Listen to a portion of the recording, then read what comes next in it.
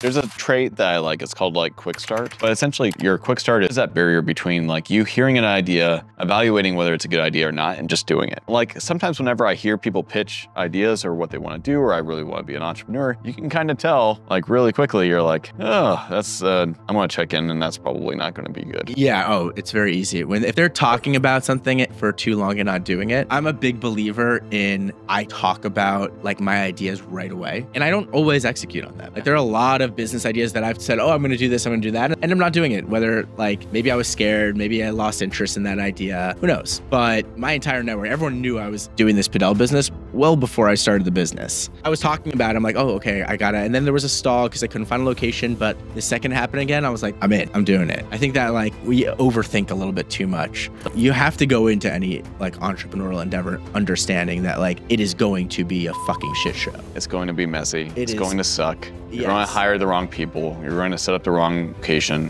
change your marketing. You might open up a company called Padel and it's called Paddle.